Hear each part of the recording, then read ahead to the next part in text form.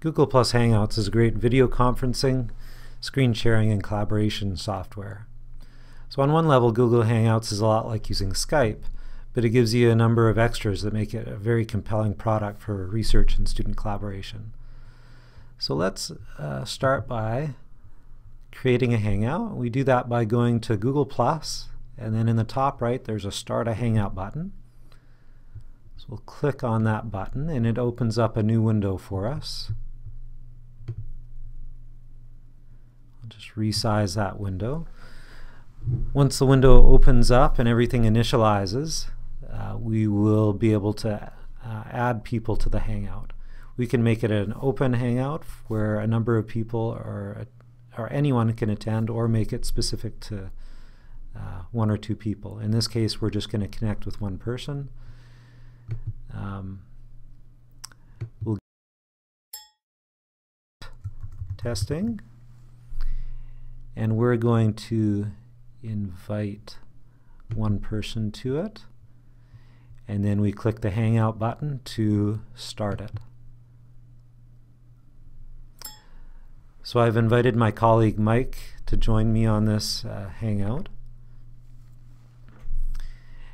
He should be getting an invite on his computer, inviting him to join the Hangout, and once he's joined the Hangout, we'll see video coming from his computer. Google Hangout supports up to 10 people in real time. And here's Mike just connecting now. Like I was just saying, Mike, Google Plus Hangouts can support up to 10 people at once. And it's smart enough to know who's talking. So if we had more than 2 people in the conference, the person who is talking on the other end would appear on the large video feed up top.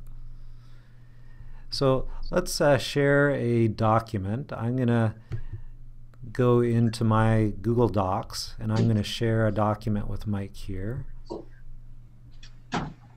And I'll search for it, ALRW. There's the document. I'll select it. And I've already given Mike permission to view and edit this document.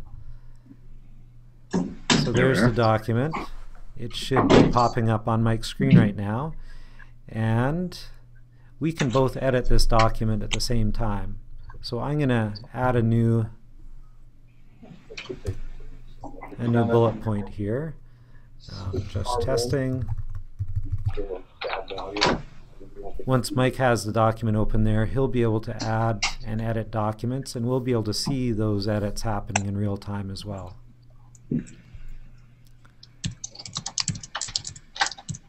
There we go. We see Mike adding some text there.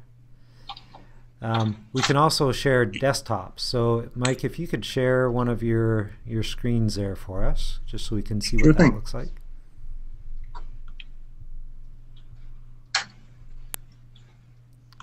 So you do that by clicking on the screen share button there. There we go. He's shared a browser window with us, and if we click on that, we can see his screen. And there we go. Mike's typing in the text chat down below there. There we are. There we go.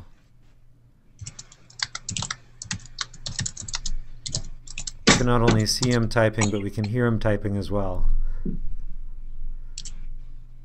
Perfect. So those are the main features of Google Plus Hangout. It's a video conferencing system. Like I said, you can collaboratively edit a document together, and you can do demonstrations using the desktop sharing. Up to 10 people.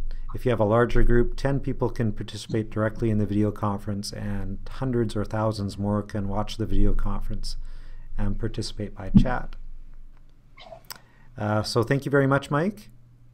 Oh, you're welcome. And we'll talk to you later. Okay, bye-bye.